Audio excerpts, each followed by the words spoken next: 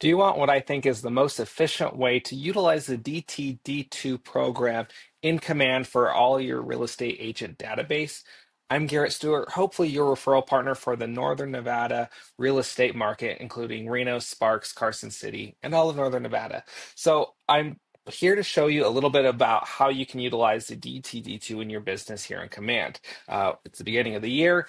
You may want to start implementing it, or maybe you're watching this halfway through the year and still want to get it implemented. First of all, is knowing the schedule and knowing your letters, right? So I did upload the calendar here on my website, commandconsult.com. Just go over to more and go down to resources, and I have the DTD2 for this current year right there. From there, you'll be able to see all the dates and the letters and everything there. So we know that it's A and W, B and E, D and O, H and V.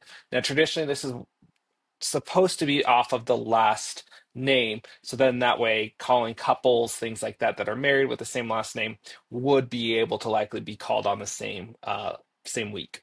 Now, when doing that, once we know that, we're going to go into Command and go into our context to properly set us up for the year. So this is what I suggest. So you're going to have a little upfront work, and then for the rest of the year, it's going to be a little bit easier. So you'll just go into your contacts, and once you go into this, and I've got some really great contacts in here, you may be noticing some of them. So recognize some of these names at least. But anyway, once you get into here, you're going to want to sort these contacts by their last name. Like I talked about, they should be defaulted by first name. If you click here on the name, you can hit sort by last name. So you can utilize that, hit that, and then that's going to sort there. So what we're going to do is we're going to start sorting our contacts for this time. So if we did A and W, I already started to tag them for A and W. So you see that there because Anderson is with an A for last name. So making sure you have everyone tagged properly is what we're going to do. So since we sorted it by last name, we already have our A and W's already tagged. You know what? Let's just do the H and V. So let's just say it is already what week is that? January 27th, or one of these previous or future weeks up here. So let's just say it's January 27th. It's time to tag our H and V's. What does that look like? So what we'll do is, first of all, you're going to probably have a lot more than 23 contacts like I do with these test fake contacts. But I would recommend at least at minimum, bumping up to 500 contacts. If you're going to have more than 500 contacts, it might be a little bit more work to do this because you're going to have to probably do this a couple of times, depending where it's split. But at least for most of you, probably have 500 contacts or less. You'll be able to hit that button, and then that way you'll be able to see 500 contacts at a time. And we're going to look for the H and the V's. So we've got Kelly Aaron Hannon, and we've got Ryan Howard. We've got Stanley Hudson. Okay, we've got that. Now, if the V's were on the next page, which they're not, I would do this next step first, which would be add tag. But since I have all my contacts on one page here, so if you have all your contacts fitting on 500 pages or the 500, you'll do this as well. I'll move this out of the way. And we can see we have Bob Vance here as well. So we'll select Bob Vance. So we got the H's and the V's all selected in there to be able to add to a tag. So we would go hit that drop down list now that we have them all selected. We have 4 selected. We're going to hit add tags. And now we can just go in and type in the tag we want. So it's H and V. This is the way I like to do it because then that way it's just going to pop up a little bit easier when I sort these tags. Some people will do it just by the first letter. I prefer to do both letters there because they're going to be happening in the same week. Just some people might be wanting with the text stuff, but that's going to be personal preference. This is going to be probably the easier way. You'll hit create tag. I would choose one color to represent all of your DTD2 tags. So let's just say we're going to go with green here. And we'll hit create. Now we'll go ahead. We have it created, so we'll hit submit.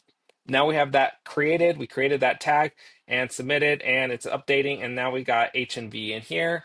We've got our A and W there. So now let's just say it is that H and V week.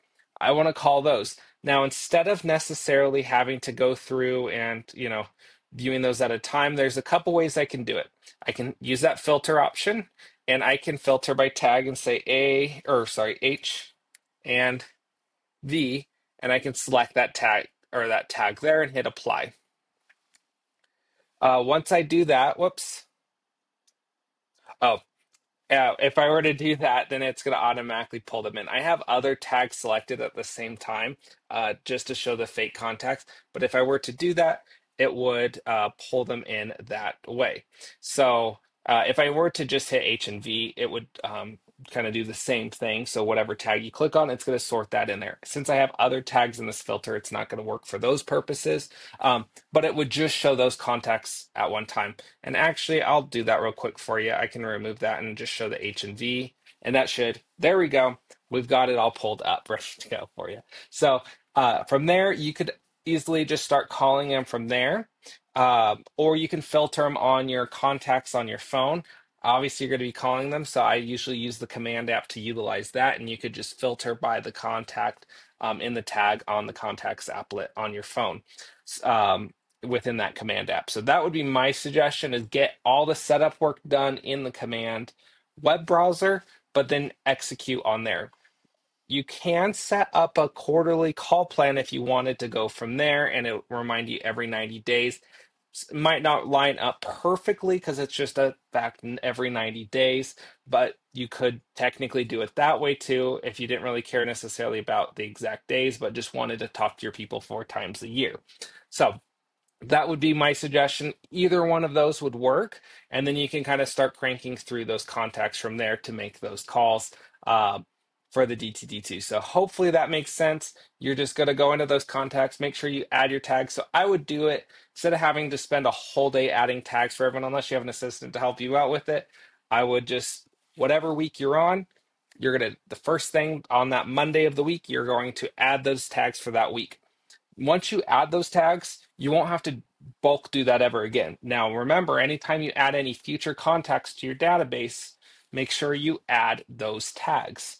So if you're adding it, in a month two, you meet people at open houses, you add them into your database, make sure you're going in, and when you're adding them in there, you're adding your DTD2 tags to be able to make sure they are going up in the system as well. And it's just going to work a little bit easier when those time comes to start adding people in. So that would be my suggestion. Hopefully that makes sense. If you have any questions, always feel free to reach out to me. It's just garrettstewart@kw.com.